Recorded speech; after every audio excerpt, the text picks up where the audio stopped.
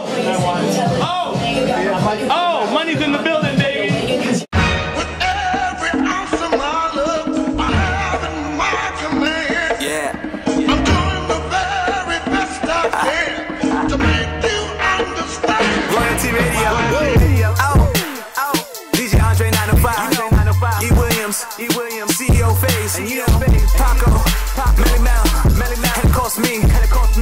D to the R.E.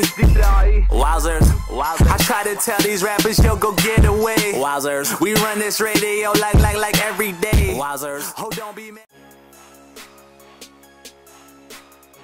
Of course, they promoted their last mixtape, of course, It Lives in the North Volume 3. And of course, you know, you had to just respect the amount of talent that was on there. Fresh off the release party at Rockwood, they're back with more for It Lives in the North Volume 4. If you didn't think they could do it last time, I like the Fugees, they're back here even the score. Welcome back, please. What's good? Very nice.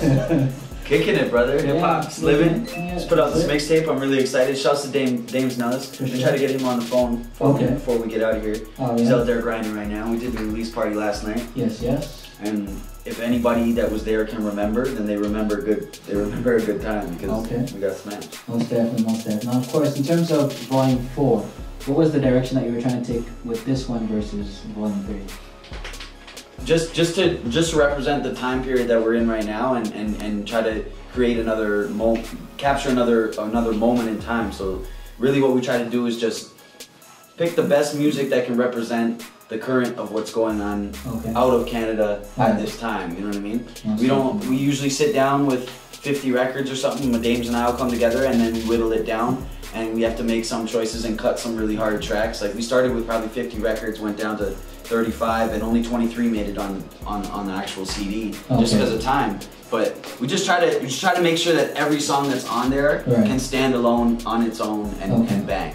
Right. That's really what we look for. Did you have any favorites in terms of like the ones that you put on or you helped put on? Yeah. We put an exclusive on from, it's a Mayhem track off of his upcoming album featuring Jordan, and it's called All the Way Gone. And they shot a video for it. Kashmir did the video. It's not out yet, but it's on its way. And we actually got to break the record, so nobody's heard it. And we have it, and we put it out. So shouts to Soze for that one. Most definitely. Now, of course, you also have Tricks doing some narrative stuff in there. How did he get involved with all of this? Tricks, I just hounded Tricks for weeks to get an interview for Hip Hop Canada purposes. And then when I started, I said, okay, well, what I'm going to do is just take the best piece of audio out of this whole conversation, and we're going to use it as an interlude. Are you cool with that? And he said, yeah, I'm cool with that. And Tricks is a pretty outspoken guy. Most definitely. You know, and we got into a very candid conversation on a lot of different topics. And then I just sent it to Dames, and Dames picked what he picked. And that came out to make the statement that he's making.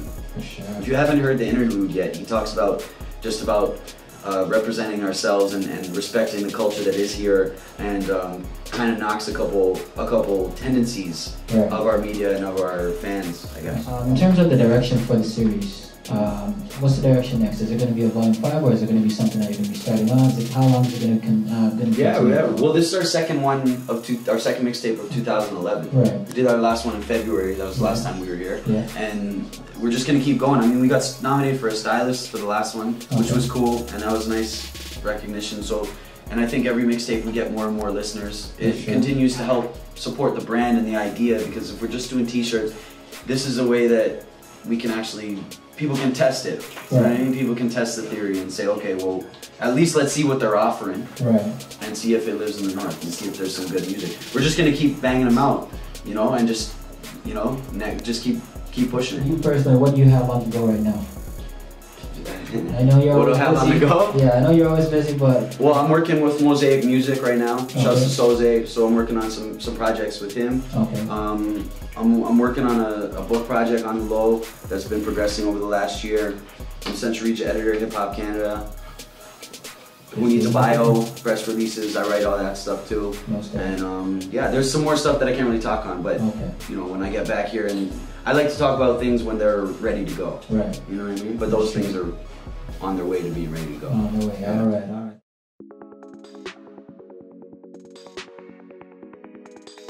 We are here with the one and only hard-working DJ, you know, making his thing, making his business, Brown Bills all day, every day.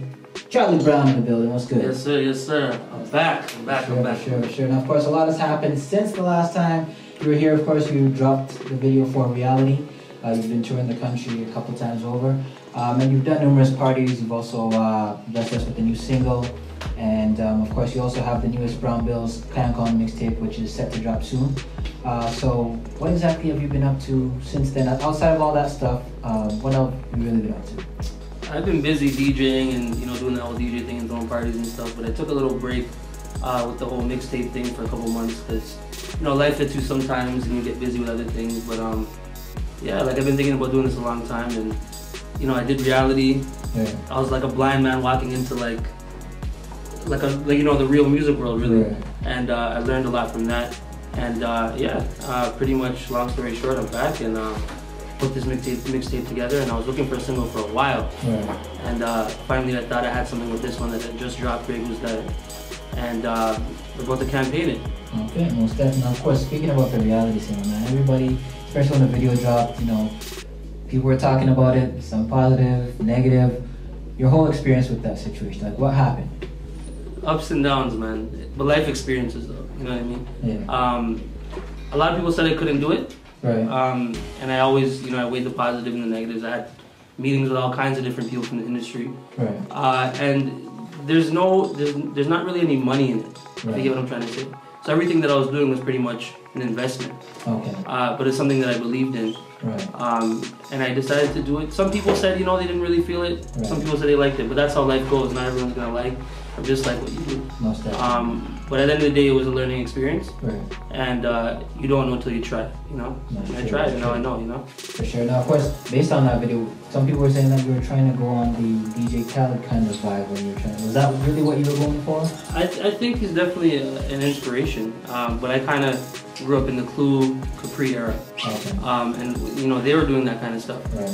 And then I guess Khaled's like the new school. Right. So by seeing him, it was kind of like, well, they have a movement out there. Right.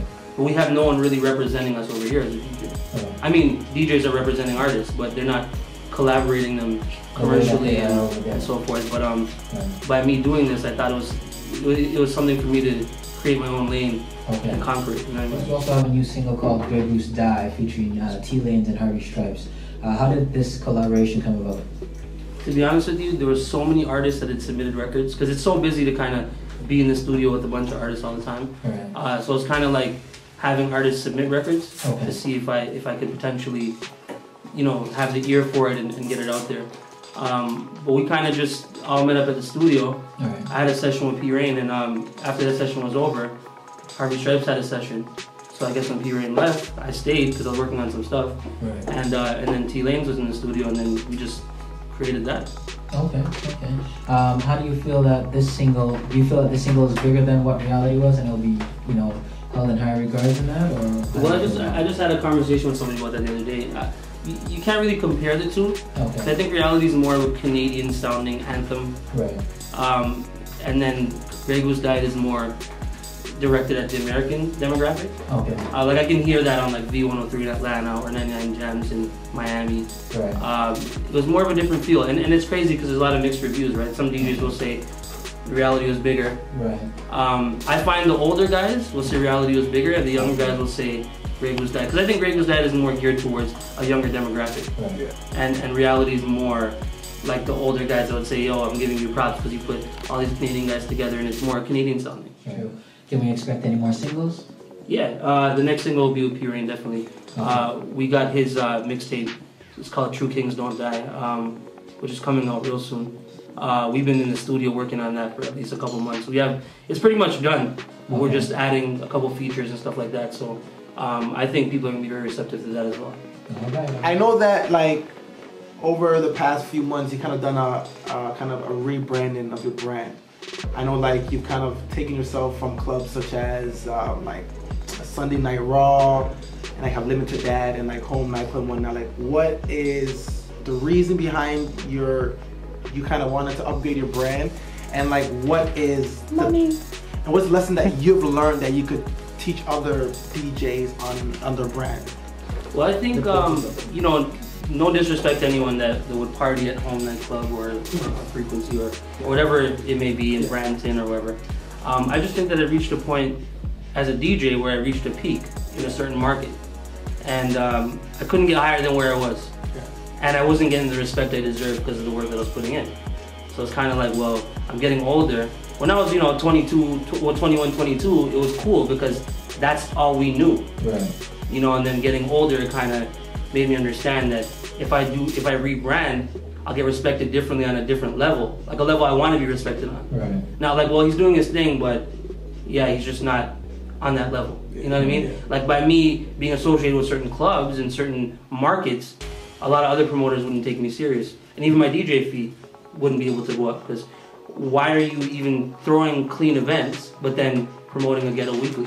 Yeah. Right. It just wasn't matching. You know what I mean? And I think I'm in a good space right now. And it took a long time for like even a lot of promoters to even accept me. I'm getting calls from promoters that I thought I'd never get calls from. Yeah.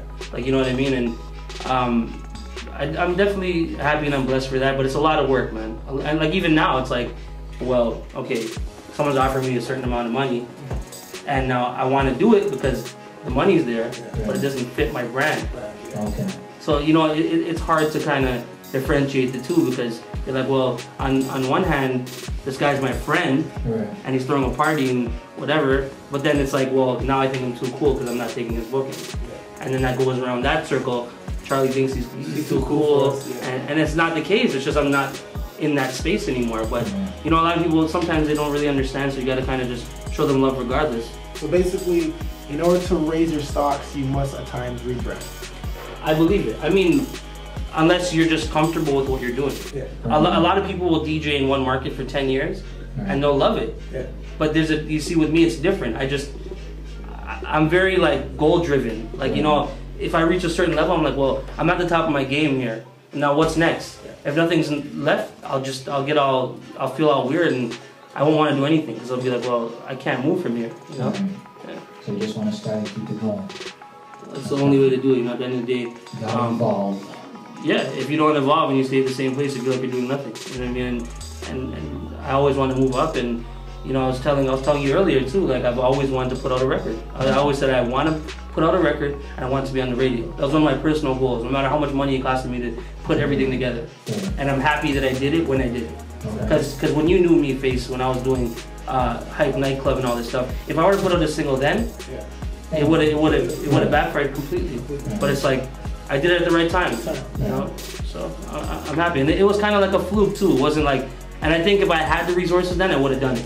Right. So I'm kind of happy I didn't have the resources, Okay, definitely. So what's next in store for DJ Charlie Brown?